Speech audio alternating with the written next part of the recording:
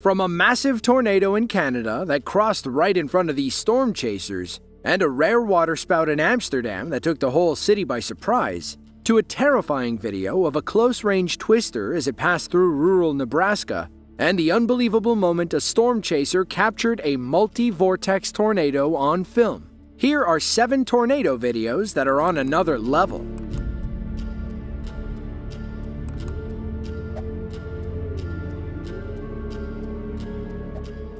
Amsterdam is the capital and the largest city in the Netherlands. It's home to about 2.4 million people in the greater metro area. Locals call it the Venice of the North due to the many canals flowing through the city. August 9th of 2019 was a rainy day in Amsterdam. A local couple had just returned from the city and had made their way up to their 7th floor apartment. That's when the husband noticed some strange clouds forming over the river. He quickly realized that this was no rainstorm when a rare European tornado touched down over the water.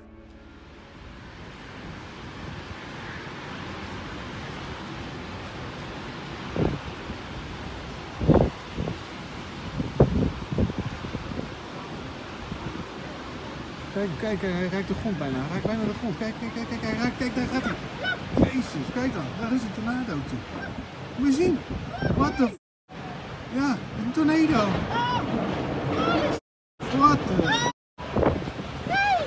Ja. Oh, we zijn naar binnen fietsen. Oh, nee! Oh, wat erg.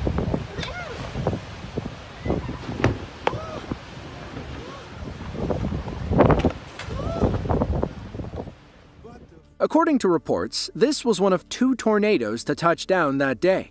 Both spawned from a cold front moving across Europe at the time, with the other tornado forming over southern Luxembourg. From what we can gather, the Luxembourg storm was significantly stronger than this twister in Amsterdam. Technically, tornadoes can and have occurred on every continent except Antarctica. However, where the United States sees about 1,200 annual storms, all of Europe only sees 300. Of the European nations, most of these tornadoes occur in the UK. Thankfully, this rare Amsterdam tornado didn't cause any injuries or significant damage.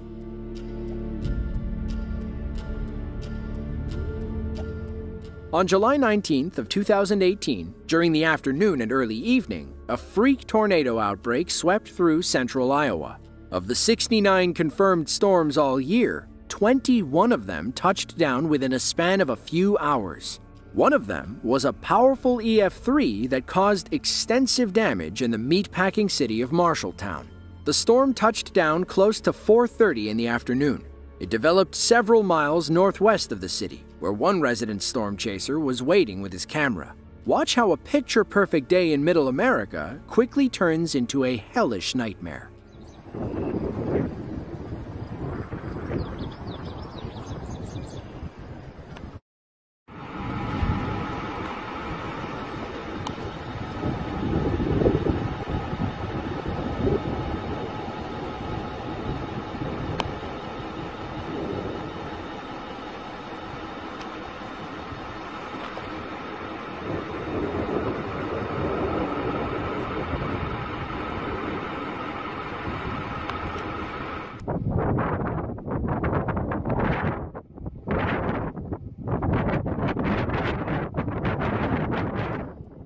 Our storm chaser did his best to keep up as the tornado moves over the local hospital. His camera inadvertently records some of the most significant damage it caused. See this building? That's the Marshall County Courthouse. There used to be a spire and crucifix on top. The tornado decided to redecorate a bit. Anyway, let's get back to the footage.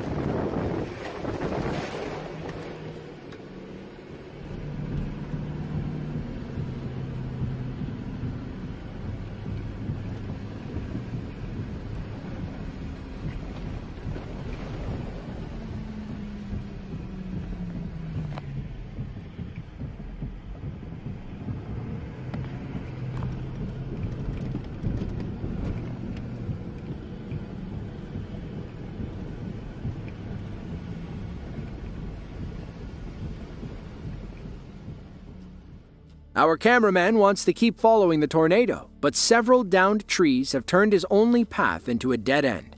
He was about to learn how quickly these kinds of storms can change direction.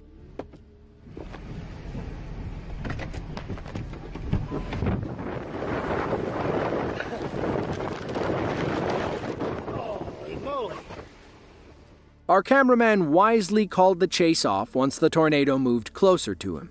The footage cut before he escaped, but it looked like he was ready to throw his truck in reverse. According to reports, wind speeds topped 145 miles per hour as the tornado moved through the city. In addition to the courthouse spire, it damaged the Unity Point Hospital, destroyed several homes, and impacted many historic buildings. Here, you can see water spewing from the courthouse roof. When the spire fell, it apparently ruptured the sprinkler system. While the outside of the building was mostly intact, the east wing was flooded with 16,000 gallons of water.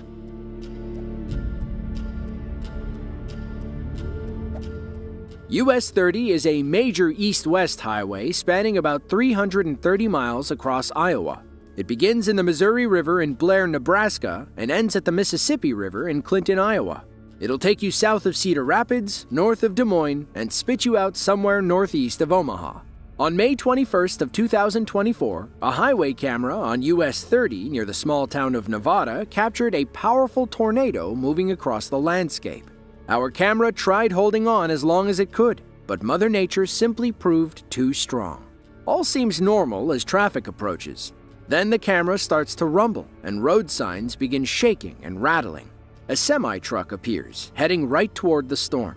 The driver wisely hits the brakes and stops moments before things go from bad to worse. The tornado crosses from left to right. The small car heading toward us narrowly makes it out in time. That's when an oil tanker risks it all for an on-time delivery. We lose the driver's taillights as the storm passes over his truck. The road signs fall over, and we lose our highway camera moments later. According to the National Weather Service, this was one of 2 EF2 tornadoes to strike near Nevada, Iowa.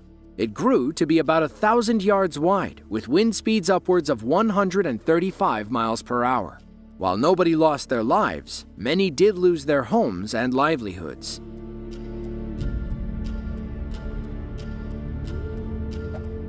Bradshaw, Nebraska is a small village in York County, roughly 115 miles west of Omaha. It's home to about 300 people and has seen several strong tornadoes in its 145-year history. 12 people perished during the storm of 1890. Then in 1964, the first and only F5 tornado nearly wiped the village off the map. On June 20th of 2011, 12 confirmed storms spawned during a tornado outbreak over the Hastings County warning area. It was the most active tornado day in 3 years. Thankfully, none of the storms exceed EF3 intensity. One of them was an EF2 that touched down near Highway 34, west of Bradshaw. That's where Ben Holcomb and his storm chasing team were waiting with their cameras, ready to chase this storm until the bitter end. It missed the tower, just barely.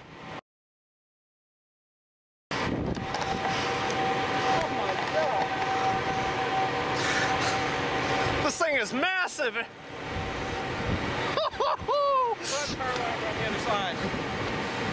Oh my gosh, look at the base of that thing! Look at an inflow!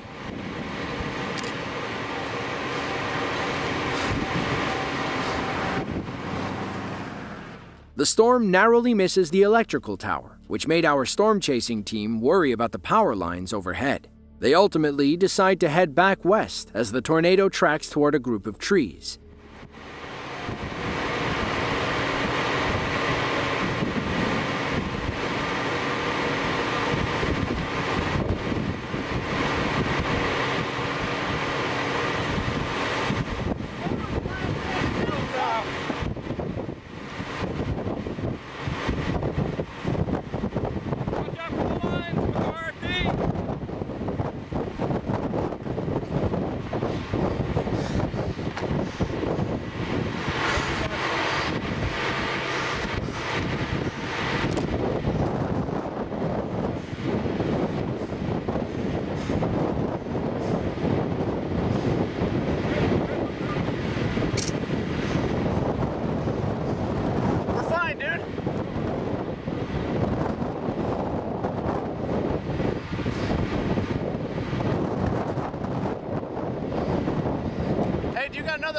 another SD card?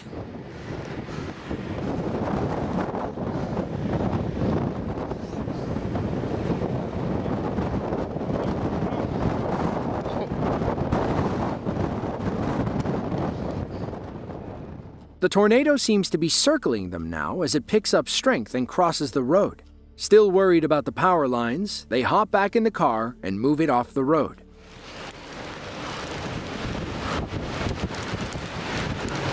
Power pole's down in the street. Here comes the power lines.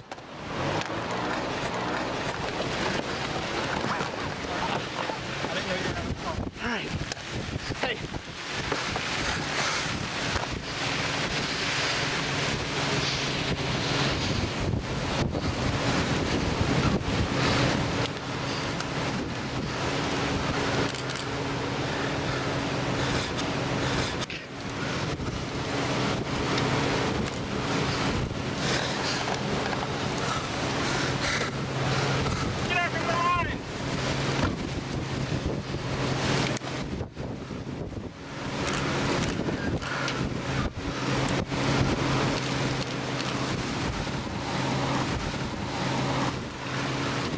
Watch out for the power lines. Me? No, they are. Oh my God. Dude, this is the best tornado I've ever shot. You and me both. Our storm chasers can hardly contain themselves. It's rare to see a tornado this up close and personal. Being the adrenaline junkies they are, these guys only wanted more. They hopped back in the car and traveled northeast to pick the storm back up. They stepped on the gas, hoping to catch the storm before it moved away or they ran out of SD cards. Lucky for them, they were able to get one last shot before it vanished forever.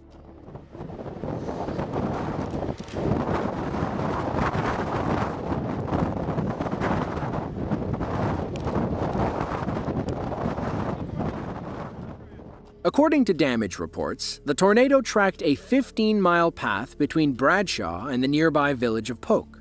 It grew to be about a quarter-mile wide, and wind speeds reached about 130 miles per hour.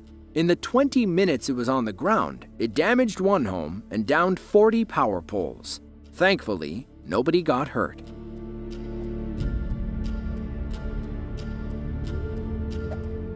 Virden, Manitoba is a small town in central Canada, about an hour north of the US border. It used to be a farming town in the 19th century, but everything changed after they discovered oil in the 1950s. Ever since then, Virden has been known as the oil capital of Manitoba. On August 7th of 2020, those oil fields came under fire when a powerful EF3 tornado ripped through Virden.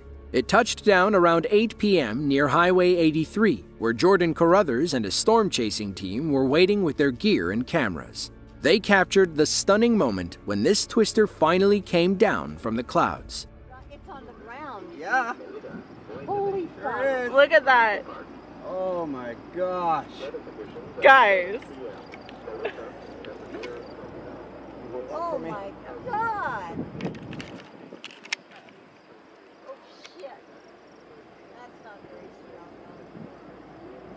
Got leaves. Yeah.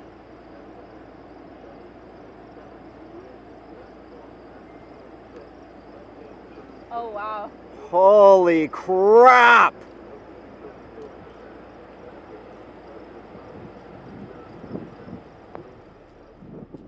Up until recently, it was believed that Canada only had about 60 tornadoes each year. Technically, that would make them second in the world, only behind the United States, which has about 1,200 annual twisters. Scientists recently learned that Canada actually has about 150 storms each year, with most of them occurring in remote areas where nobody lives. As the saying goes, if a tornado touches down in nowhere, Canada, and nobody's around to see it, does it make a sound?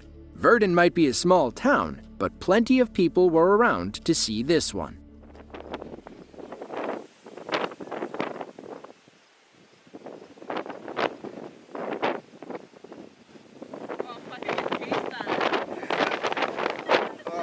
Can you hold this again? I need to get that debris. Holy crap. Oh, look at all the crap in it. Oh my God.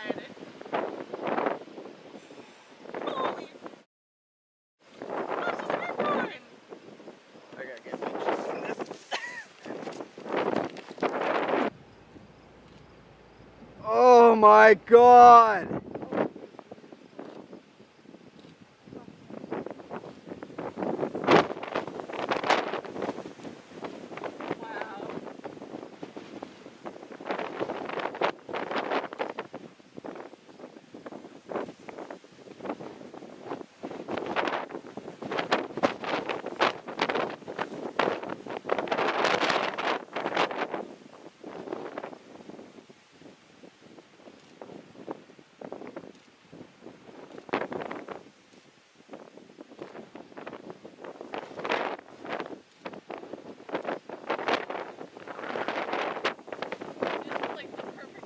Oh, it's absolutely gorgeous. Beautiful. This is a Manitoba tornado.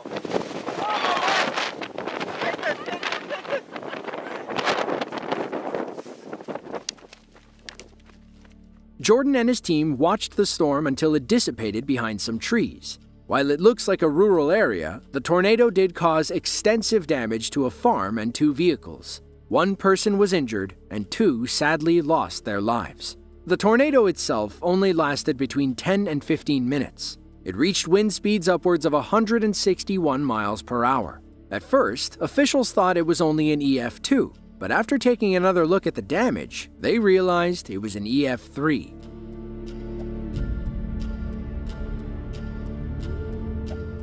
On June 18th of 2014, a powerful EF4 tornado spawned southeast of Lane, South Dakota.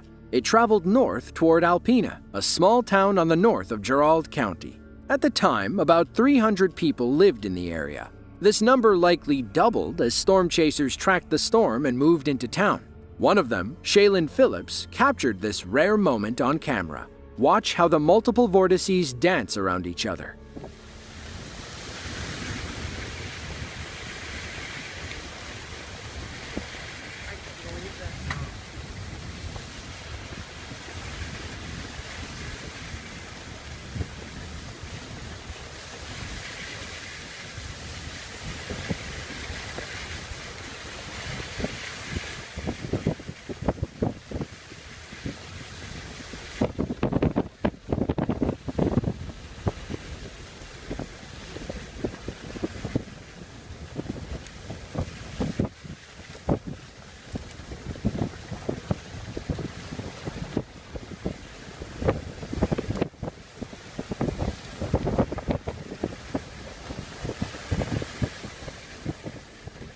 This was only a quick snippet of a tornado that had been on the ground for over 40 minutes. The multiple vortexes you see are basically smaller tornadoes that spawn off the larger system and rotate around it.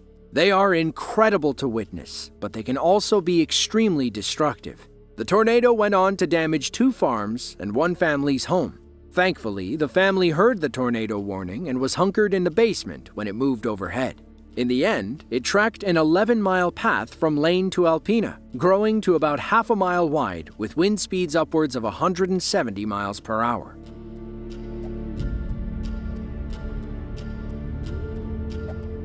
Fairdale, Illinois is a small township in DeKalb County, home to about 150 people.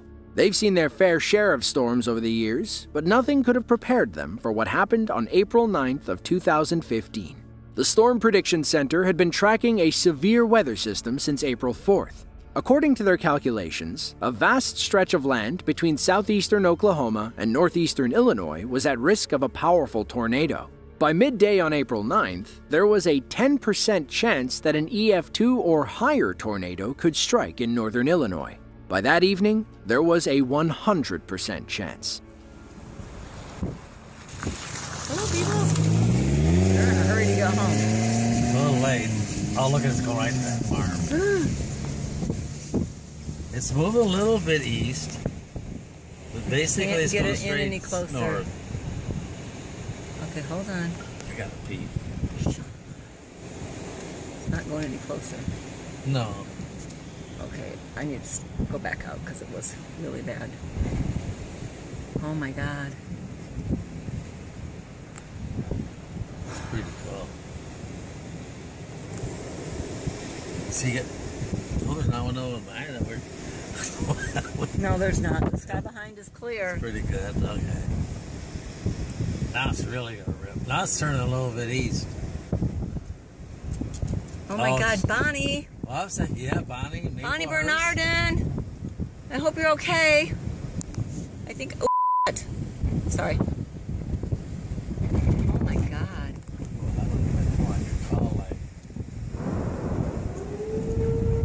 Holy stinking, I don't know what. Yeah, it's incredible.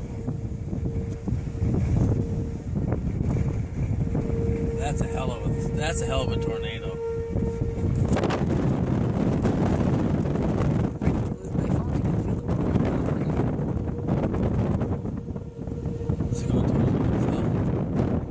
It's going right towards Bonnie's. Bonnie, where are you? I hope Kenny's. Oh shoot. Bonnie Bernardin, I love you. They changed directions. It's going south, now it's going east. No, it's going north. It's going straight east. It was going north. It was going, yeah, it was going north, now it's going east. Oops, sorry. Oops. I backed up on it.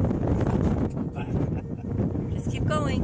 Yeah. Just keep going. This is awesome. While our couple was perfectly safe in their car, those in the tornado's path weren't so lucky. It devastated the town of Fairdale, destroying several homes and farmsteads. It tossed vehicles around like toys and uprooted trees like pesky weeds. Officially rated as an EF4, this tornado hit wind speeds upwards of 200 miles per hour. It grew to be about 700 yards wide and tracked a 30-mile path while on the ground for 40 minutes. In the aftermath, the town of Fairdale came together to treat the wounded and begin cleaning up. The tornado may have caused $19 million worth of damage, but it wasn't about to break this little township's spirit. If you enjoyed this video and want to see another just like it, then be sure to click the link on screen now.